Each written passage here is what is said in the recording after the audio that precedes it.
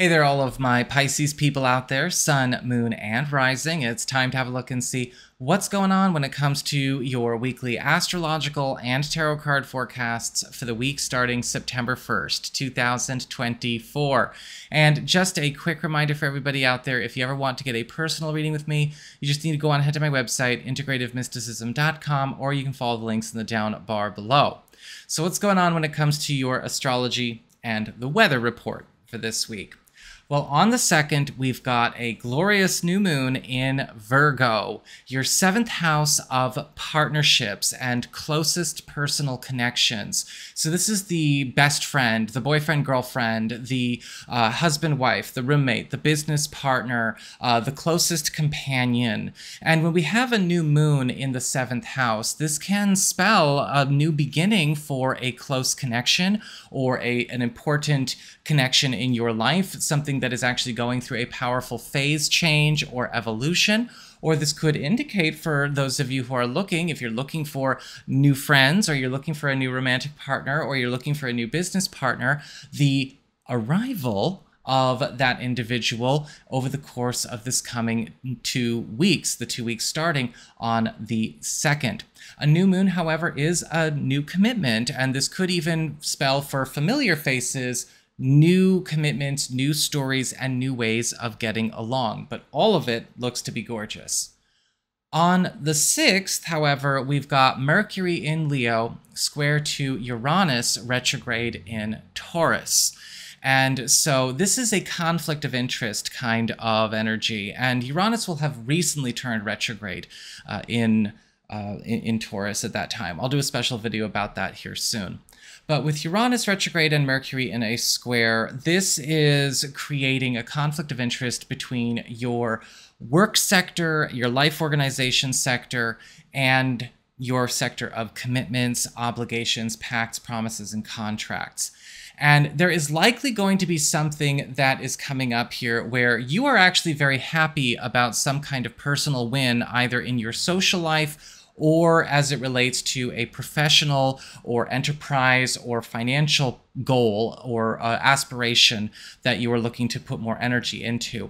But it's coming into a clash with an association or an obligation or contract that is still running in your life. This could be something related to an account, some kind of organization, or even a person.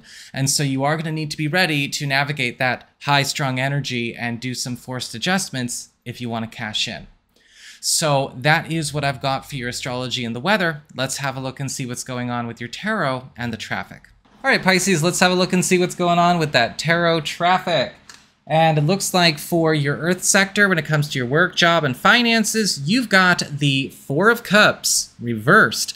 The Four of Cups reversed is a really good reverse card because this is all about things getting shook up out of a rut where they need to be the most. A lot of the times this card can show up in the form of an inconvenient blessing or a blessing that shows up with odd timing. This could be some kind of win that disrupts plans or maybe throws your itinerary for your week a bit off, but it's certainly something you want to make yourself available for. This could be an adjustment to a project, a role, a title, or maybe even some kind of unexpected financial win coming your way, but it does take you out of your way. For your community, friends, relatives, other people in your life, your air sector, you've got the Page of Cups reversed. And this week, there could be some issues coming up around somebody that is not getting the hint, or somebody that is trying to go about getting into your good graces the wrong way. When we get the Page of Cups reversed, this can often show up as an intrusive influence, somebody that could be attempting to worm their way into a place where they don't belong, somebody who's not respecting boundaries. Possibly, yes, somebody, being a bit nosy or even stalkerish to a certain degree, and you're going to have to be ready to lay down the law.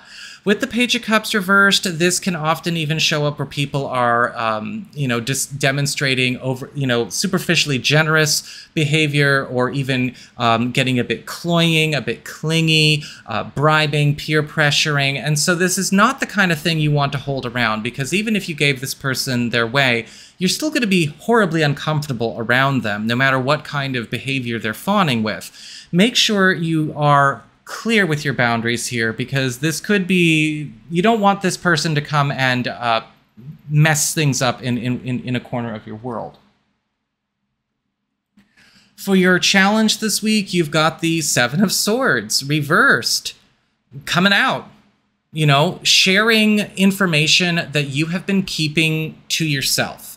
The Seven of Swords reversed is all about disclosure. It's all about reveals. It's all about things that we have been holding back that need to have us come out with it, right? Let the cat out of the bag.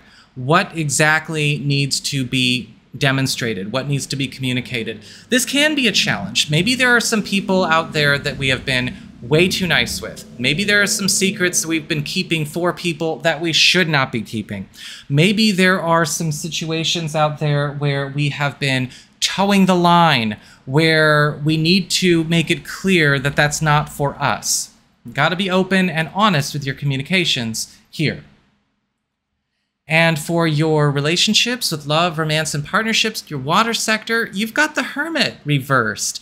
And the Hermit reversed is actually a really sweet card, because this is the card of emergence. And this could be a week where an old chemistry or an old maybe source of enjoyment, or maybe an old pastime, or an old status reemerges in a connection with a significant other. With the Hermit card reversed, this could be because this person and you have rediscovered that aspect of yourselves, you and a partner have rediscovered that aspect of yourselves, or maybe it's an opportunity for a reconnect with something once lost. For those of you who are single or are available to new people, the Hermit card reversed indicates the opportunity to connect with somebody that has maybe been a bit of a hermit or a wallflower, or just out of reach or out of sight, whether we knew they were there or not. And finally, for your advice or your themes, or the spiritual themes of the week that give you the advice, you've got the King of Pentacles upright. So with the King of Pentacles, when it comes to advice, this is the time where we need to be ready to throw our weight, our investments, our time, and our energy at the things that actually speak to our core. When we have the King of Pentacles upright, it's also important to pay close attention to where we need to be ready to start shifting attention from maybe maintaining the status that we have, and shifting it into investing it into the future that we want. Now, that can be with our social interactions, it could be how we are handling our work and our money, how we are handling relationships. But with the King of Pentacles upright, this is the card of established prosperity. And so your advice here is often time to invest in that, you know, invest in the future you want, not necessarily just keeping afloat the present that you have. So that is what I've got for you, Pisces. I hope you found this helpful. If you did, don't forget my name is Nico, Son of Selene, and should you ever want to get a session with me, you can go on ahead to my website. It's integrativemysticism.com.